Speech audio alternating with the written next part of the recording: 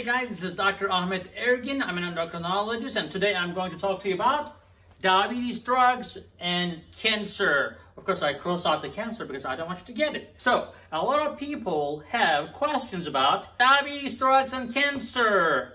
The first question that comes to me when I try to prescribe medication, does that cause cancer? And my answer to this is yes and no. Alright, so I'll tell you why it is yes and no, and mostly no, but I'll tell you when you need to avoid a certain medication for your personal case. So stay tuned, let's get into the video now.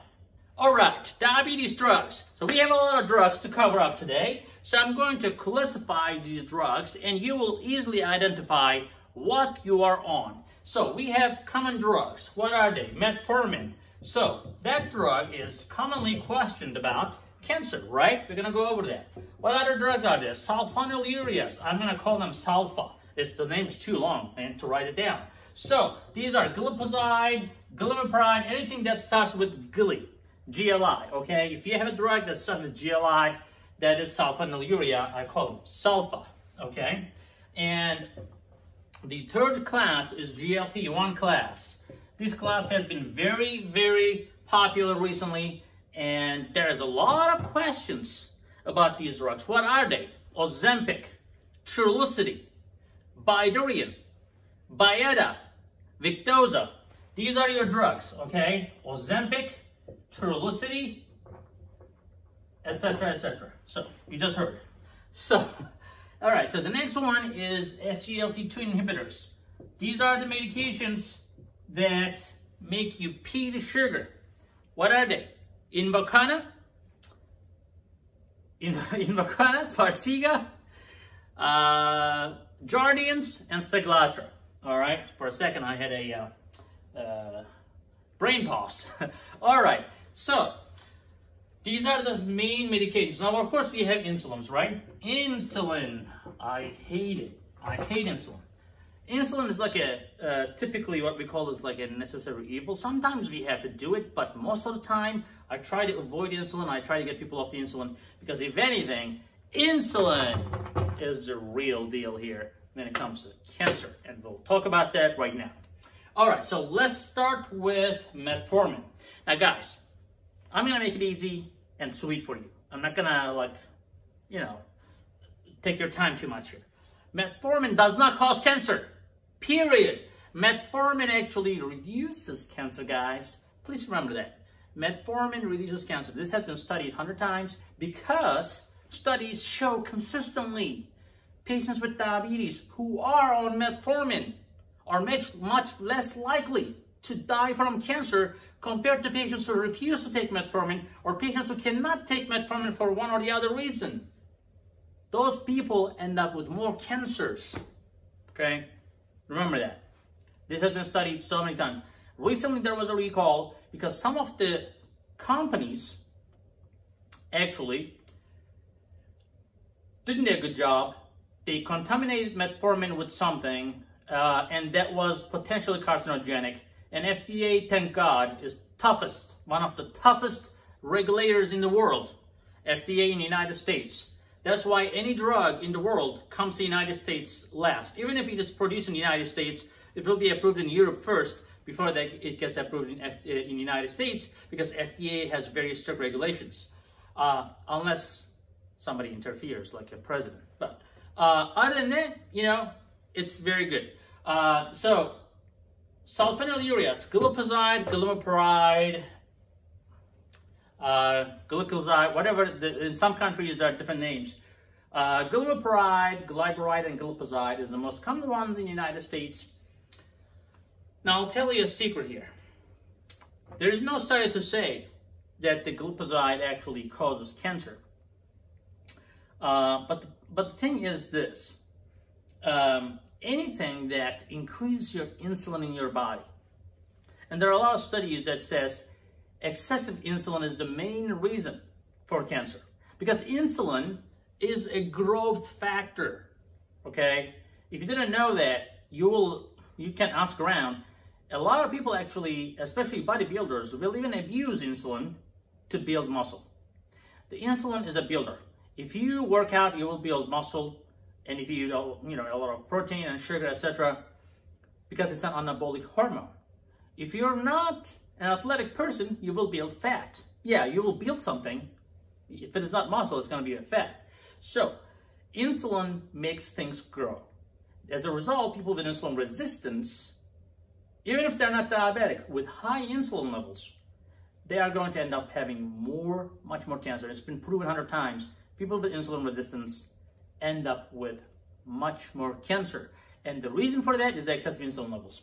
Now, sulfonylureas increase your insulin level all the time. It's a problem. You need insulin only at certain times. Of course, you need a small basal insulin, but you need a big chunk of insulin when you eat, and after 2 hours, you don't need it anymore. With the sulfonylureas, your insulin levels go up and stay up. That's a problem. Taking insulin is the same way. I'm going to jump to insulin because we're talking about insulin here. Taking insulin is the same way. Now, the thing is, now the question is, well, if the insulin causes cancer, should I not take the insulin? Well, insulin does not directly cause cancer, okay?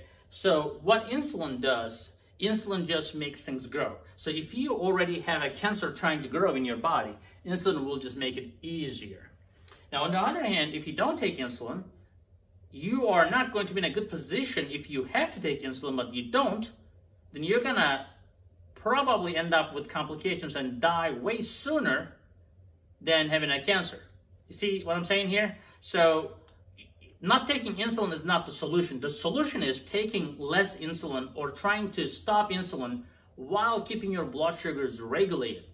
So you cannot just let your blood sugar go high and stop insulin for being fearful of cancer, and then, then your blood sugars are high, so you didn't win anything. You're still losing. So try to reduce your insulin resistance. That's the key. That's why I don't like the sulfa drugs, because they do not help your insulin resistance. Now, GLP-1 and SGLT2 drugs are good drugs. By the way, I forgot to mention the pioglitazone. It's not popular anymore, but a lot of people are still using it because it's inexpensive and it's commonly available. Pioglitazone is another. I call this pio. It's a long name, so just call it pio. Make it easy. Pioglitazone is also another drug that actually is very good for to reduce the risk of cancer, which we'll have a touch base.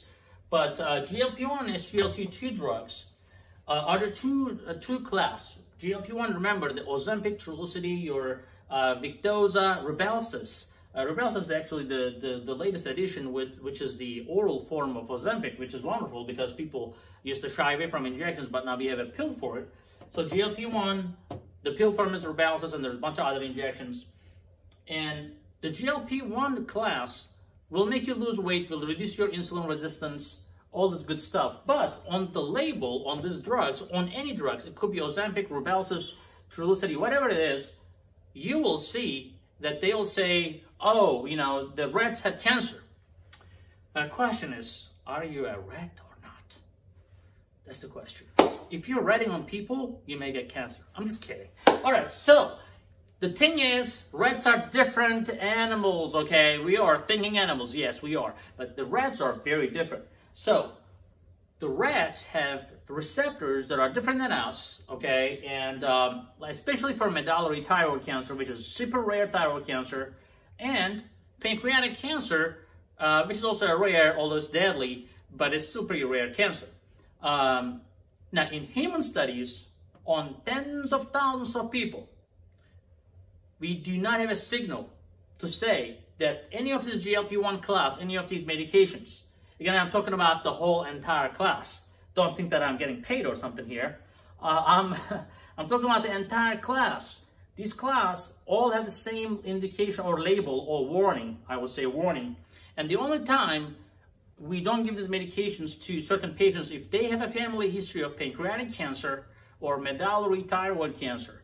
Not every thyroid cancer, people get confused about this. There's a bunch of different thyroid cancers. Medullary thyroid cancer is only 3% of the entire thyroid cancer family, so it's extremely rare, and it's very different than the rest of the thyroid cancers. So, if you have a family history of pancreatic cancer or medullary thyroid cancer, I do not give it to patients, even if they are asking for it. And the reason for that is liability. I don't think they cause cancer, but guess what? I am not gonna get sued for something stupid like this, and I am not going to give it to you. I'm sorry. And it is in there. It says somebody has a family history of it, don't use it. And maybe there's something, maybe if you're really prone to it, like, you know, rats are prone to it, but if you're a human being who is also prone to it due to family history, then you're not going to get it. That is one thing with GLP-1. So if you, as long as you don't have that family history, I am very comfortable to give this to anybody in my family. I love these drugs. In my opinion, Ozempic and Rybelsus is the best, but you know, all medications in that class is good. SGLT2 inhibitors, anything like Farxiga, Jardiance, Invokana, Steglatro. These medications also can reduce your insulin resistance, can help you lose weight, and it reduces your insulin level overall. So as a result, I think they will help. Now, you may ask, you know, if you're urinating excessive blood sugar due to these drugs, can that cause cancer, like a bladder cancer? The answer is no, and here's why.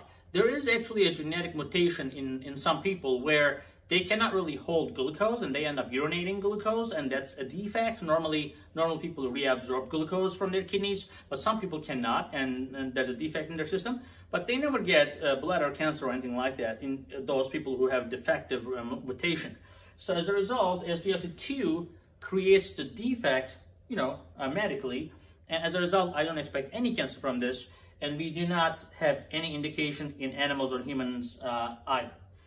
Pioglitazone is another medication that works similar to metformin. It makes your body more sensitive to insulin.